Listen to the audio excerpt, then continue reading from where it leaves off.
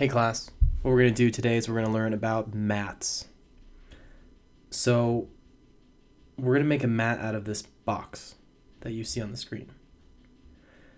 Click on the box, press Command D to duplicate it, so now you have two boxes.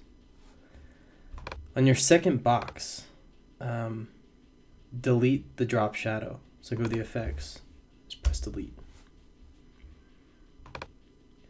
So now get your cloud layer and then put it in between the two boxes. And then if you don't have these options where my mouse is open, you either have to go from this mode, which is toggles switches, to modes. So go to modes. On your cloud, go right here, click it, and then do alpha matte box outlines 2. Click it. What that does is the cloud appears, but if you move the position by pressing P, you can see that it doesn't go beyond the box.